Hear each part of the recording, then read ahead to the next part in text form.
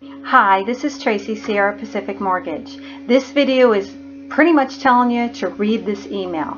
On the email, you really can't see that print, can you? But in the email, it's kind of a cheat sheet to tell you how you're going to handle income for self-employed mostly, but W-2'd, until their transcripts come in. And they're starting to post, but most of them that are starting to post are the W-2 ones.